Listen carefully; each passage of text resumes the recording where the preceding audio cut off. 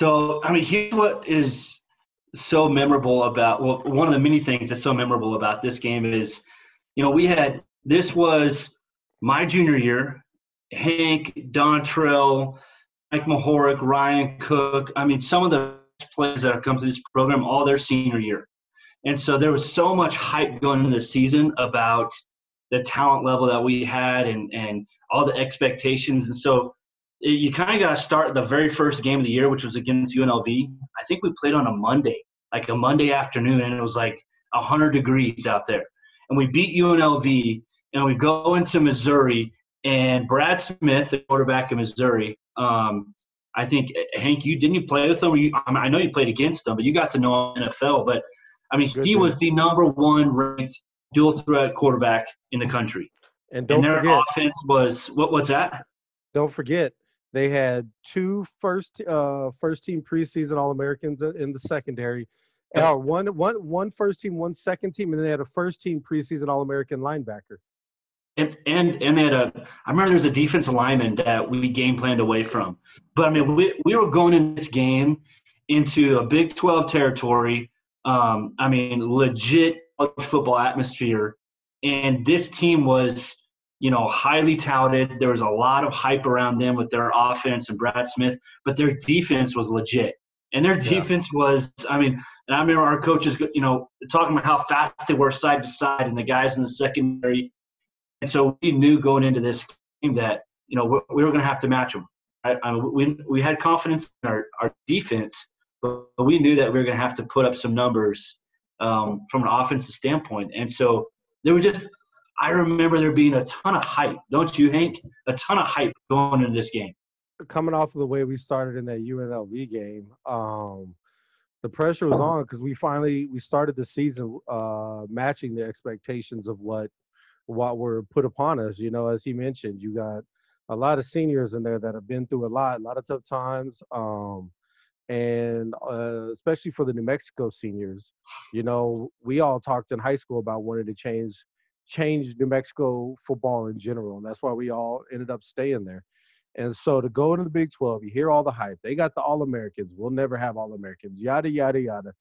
It was like we were basically walking in, with our hands tied behind our back and our shoes tied is basically what they like we were going to be in a shooting gallery, and they were going to have their way with us. So, and then there was a lot of comments going out before that, coming from Missouri about what they're going to do to us. All they got to do is stop Dontrell. And I remember Cole and I took it personally because they straight up said, all we got to do is stop their running back. If they put guys in the box, then we can't throw, we can't do this. So we took a lot of that. We kept on to that. We held on to that one because they were basically saying we were nobodies. Yeah, absolutely. And plus, it was a brand new offense. We were running a brand new offense that was a little more spread out. It gone away from more of the kind of pro style and went to the I don't know style. The what? I don't know style. It was some sort of hybrid from Utah and Alex Smith, and it was a hybrid of a lot of different things. But because the year before is when they went crazy with that offense, so everybody started doing the Utah offense. Right, exactly. But I will never forget. What was how hot it was and how humid it was. Right, it was so humid that we warmed up. Like all of our warm-ups were without shoulder pads. You remember that?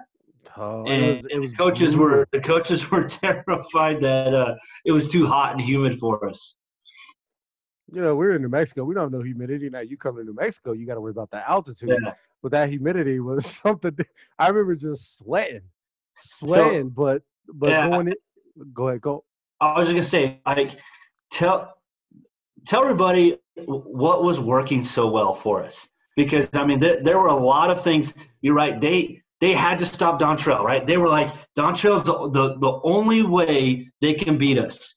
And so we came out that first series, and they had the box stacked. They had at least one more guy in the box to block every single play. So I don't just think back, man, on what were you doing that was so well? Because they had that All-American on you. First off, like you were talking about, we came out at the start of the game, and I think it was you that sent me the link, and I've watched that multiple times. I won't even close that in my browser. Right. I think it was the first three plays of the game. We came out and passed, and they didn't know what was going on, and we were getting some yards. But then after that, here's something for you, Frank.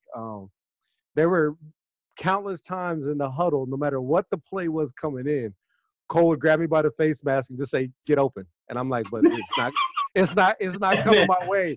Just get that open." happened a lot. All That right. happened a lot every Yeah. single Yeah. year. Yeah. There was a lot of times, but I think we just carried over the momentum from the week before because like I think what against UNLV the week before, I think I had 165 yards. I think it was like 165 yards the week before, and that hybrid whatchamacallit offense that we threw together was kind of working. I think it relieved a lot of pressure off of Dontrell because everyone used to Yeah. stack the box because we were mostly coming out one tight end, two wide receivers, and it was hard on Cole and Dontrell on our offensive line because everyone knew what we were going to do and everybody knew when we were going to pass the year before. So we Yeah. kind of spread it out, even though, I mean, tell me if I'm wrong here, Cole. Even though we had more receivers out there, Cole was still grabbing by the face mask saying, "Get open." And I don't know. I think that we had a chip on our shoulders. You don't really want to have a chip on your shoulder because that means whoever you're going against has an advantage against you, and you're already playing out, trying to do more than you normally would. And we just went out there.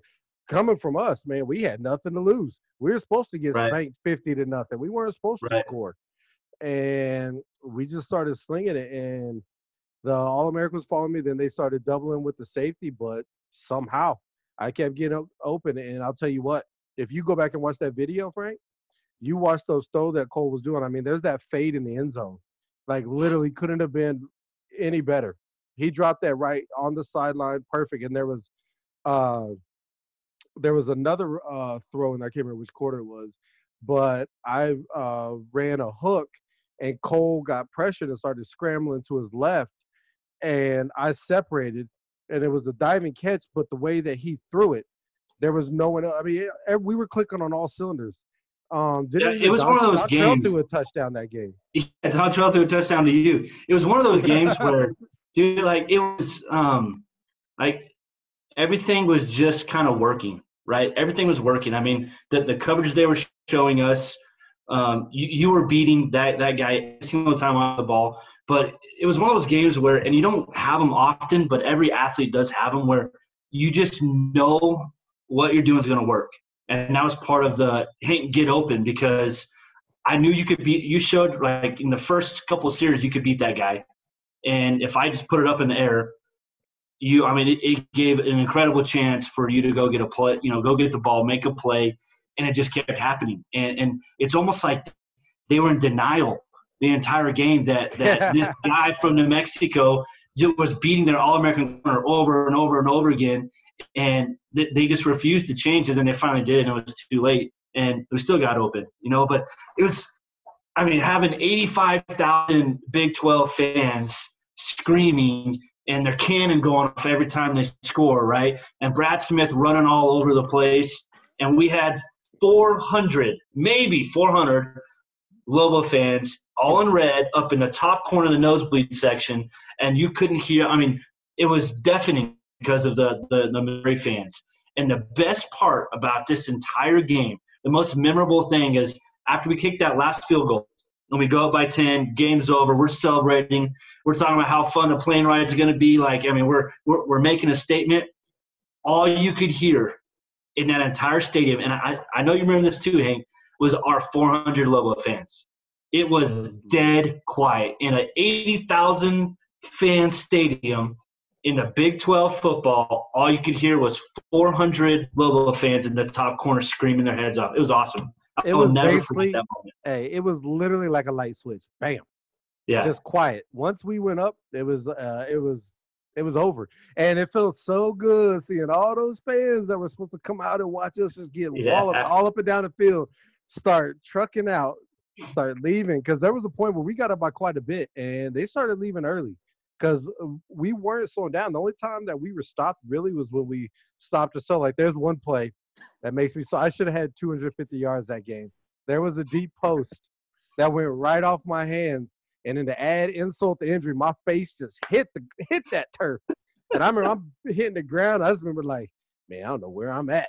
I dropped that one. I watched that when I saw that video. I was so mad Yeah, after that man. pass. I had not I hadn't realized how much we went back and forth in that game No, until not I, till you I sent it. rewatched it. And I mean, Brad Smith was a baller. He It was was. legit. Hey, He remember it was was. so good. I remember talking to And him we on the had to match sideline. him every time. It was incredible. It was like a Peyton Manning Tom Brady battle. You have to keep up scoring. And I remember talking on the sideline. We were just sitting there. I remember this. Brad Wright. What do you think they're going to call next? Brad left. That's all it was Right. he would take two steps to the left or right, and then run. That's literally all it was. Dude was crazy elusive, and he was, like I said, got to know him when we played in the NFL. Great dude, and just as elusive, man.